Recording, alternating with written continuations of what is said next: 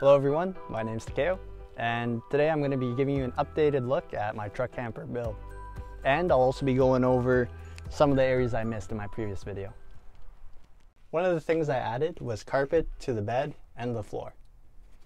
I cut the carpet to size, and then I use a 3M adhesive spray to hold it in place. From there, I took these screws with finishing washers and I drilled them down to prevent the edges from coming up. I added a piece of metal trim just to protect the bottom of the board from getting kicked and accidentally damaged. I also added a universal car mat so I can fit a few pairs of boots and shoes. For the material, I chose to go with an outdoor patio carpet because of its durability and weather resistance. If you look at my curtain rod design, you'll see that it's almost like a cage. The reason for this is because my Leer topper was bought new, and drilling any holes into it would void the warranty. I used 1/2-inch copper pipe and minimum soldering to allow for the curtain rods to be removed if needed. The lower rods allow for the curtain to hug the wall. Hi guys, I'm Lindsay and I made Takeo's truck curtains. And when picking the fabric, we wanted to go with one that was thick enough to be able to block out all the light, which we chose by just taking like the phone and turning on our flashlights, just showing it behind there, seeing how much light seeps through, and also so people wouldn't be able to see inside the truck to give privacy, because privacy is important, kids.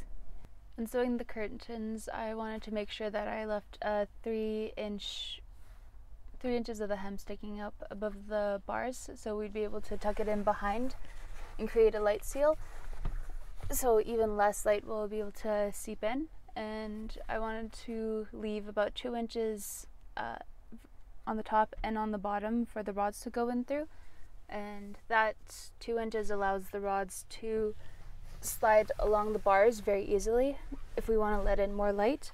And then I made these couple little ties with some scrap fabric just so we could tie them along the curtains and keep them out of the way, just like that.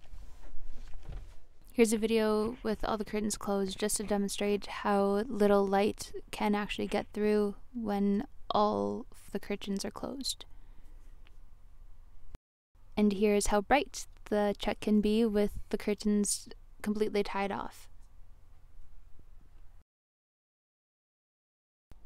Something that I didn't show off in my first video was the back storage.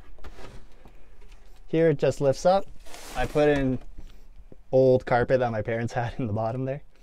Not a drawer, just some additional storage space. Also, I have a few more concealed compartments next to the wheel well.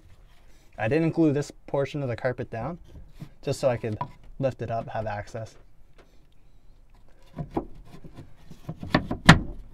So that lays flat over top. And I have another one back here.